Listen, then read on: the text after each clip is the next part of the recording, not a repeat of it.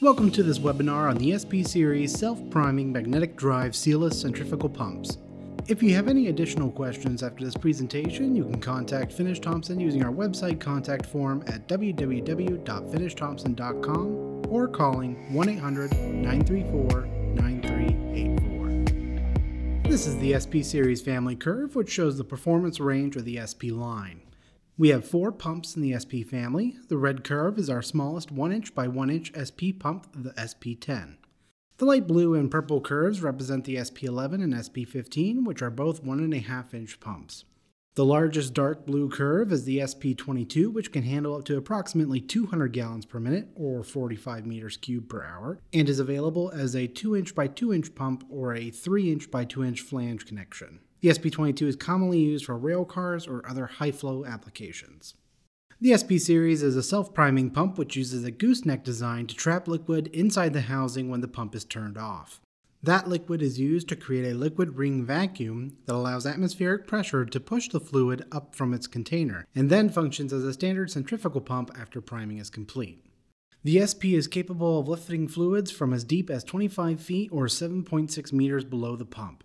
This deep priming ability allows flexibility in lifting fluids with specific gravities greater than 1.0. The following diagrams show the priming system at work. The pump is first primed during installation through a fill port or backfilled through the pipe system. Diagram 2 depicts the pump first cycling and a liquid ring is created around the impeller and the inner volute. This causes a low pressure area on the intake side and liquid begins pushing up into the housing. In diagram 3, the liquid has fully flooded the housing and all the air has escaped through the discharge pipe. The pump now acts like a traditional centrifugal pump.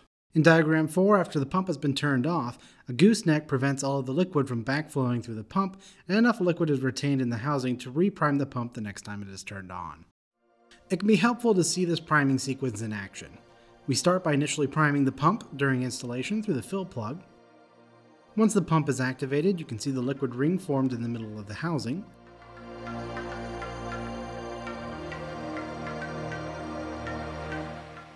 The vacuum created by the liquid ring then pushes liquid up through the intake piping.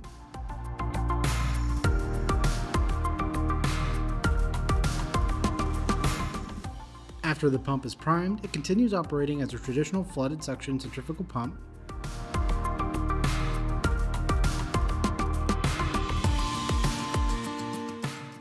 After the pump is shut off, you can see some of the liquid travel back through the piping, but enough liquid is retained by the gooseneck and the pump is primed and ready to go.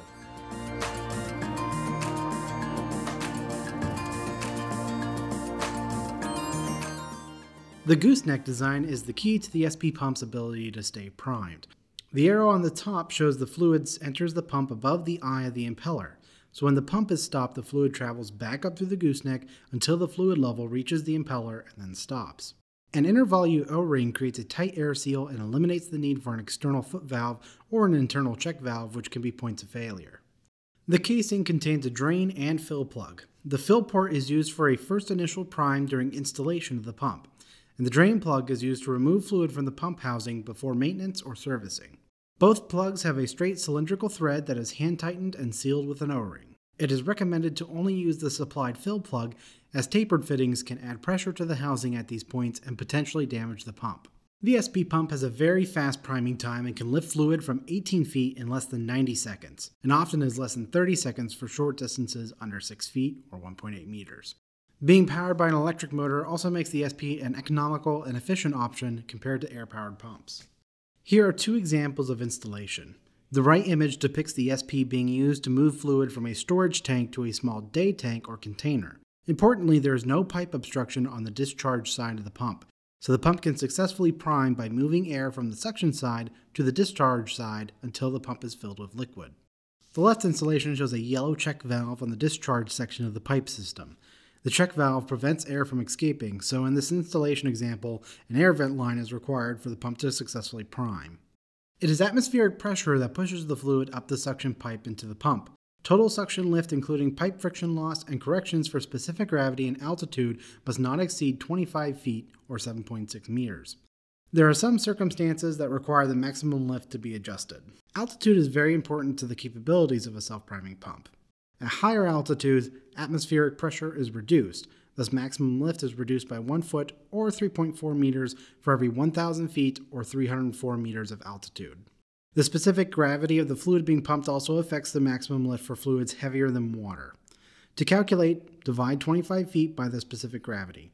For example, when pumping hydrochloric acid, which has a specific gravity of 1.18, you would divide 25 feet by 1.18 for a maximum adjusted lift of about 21 feet. The calculations mentioned on the last slide are important to know where to install the pump relative to your application. For pumps installed below the liquid level, flooded suction performance curves can be used as the pump behaves the same as the traditional flooded suction centrifugal pump after the pump is primed. SP series curves are available for flooded suction, 5 feet or 1.5 meters, 10 feet or 3 meters, and 15 feet or 4.6 meters of lift. For lifts above 15 feet, 4.6 meters, consult the FTI sales team. Note that both pipe length and pipe diameter affect how long it takes a pump to prime. So when using larger pipe diameters for peak flow performance, take the additional priming time into consideration. Estimated priming times can be found in the SP Series Performance Curve book found on our website. SP Series pumps are great at handling small amounts of entrained air as they can discharge it through the piping system. However, amounts of entrained air greater than approximately 10% can cause the pump to temporarily lose prime, which results in a continuous pumping and repriming cycle. In this scenario, you may wish to relocate the suction piping to a location where less air enters the system. Do not pump flammable or combustible liquids with the SP Series. The pumps can be used to pump non-flammable or non-combustible liquids in a hazardous location when equipped with certain options like explosion-proof motors and bronze bump rings. Contact Thompson Sales for more information about the use of SP Series pumps in hazardous locations. SP pumps are not designed for liquids with solids. The maximum solid size is 100 micron for slurries and 1/64th inch or 0.4 millimeters for infrequent particles. An example of an application where solids could inadvertently enter the pump is a sump application near a concrete floor which could accumulate grit. If solids are present, we recommend using silicon carbide, which is a harder shaft and bearing material. If you have solids in your application, we recommend the use of a basket strainer. For general purpose applications, a 1/16th inch or 1 to 3 millimeter perforation basket strainer can be used but requires regular inspections. Adjust the perforation size of your basket strainers accordingly if required by the application. For truck and rail applications, we have a convenient, ready-to-install pump assemblies with basket strainers, bases, and motors available directly from Thompson.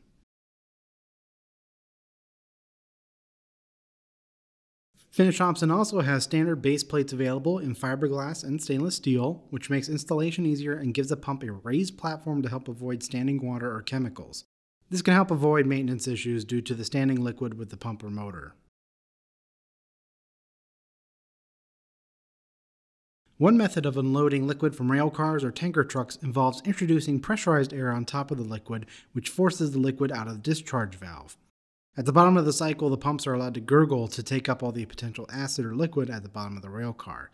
The SP is considerably more efficient than traditional air-powered systems. SP pumps are also ideal for double containment tanks where they are able to empty the tanks over retaining walls. This eliminates the need for bulkhead fittings, which can lead to leaks. In surface finishing applications, the SP Series pump can replace vertical pumps submerged in the fluid. This allows the pump to be installed in a safer position away from the liquid being pumped for easy maintenance access.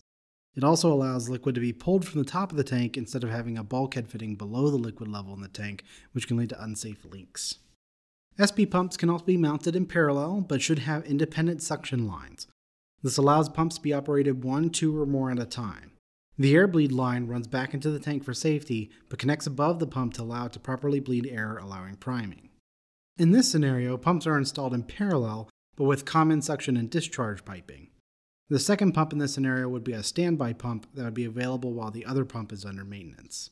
The SP Series has a variety of electric motor options which fit standard NEMA or IEC motors, including TEFC, chemical duty, washdown, explosion-proof, and there are even air motor-driven options as well. Gas engines are also available for remote or mobile vehicle use. The SP Series self-priming mag drive centrifugal pump is one of the most innovative and versatile pumps in our lineup. Big on power while still being energy efficient. Deep lift capabilities of up to 25 feet and lightning fast priming make the SP perfect for transferring from the top of rail cars or bulk storage or day tanks, pumping from underground sumps or pits, moving liquid from surface finishing tanks through filters, and more applications. The sealless design has no leaks and no need for seal replacements, and corrosion-resistant materials help handle the most difficult and harsh applications. For more information, visit our website at www.finishthompson.com. Thank you.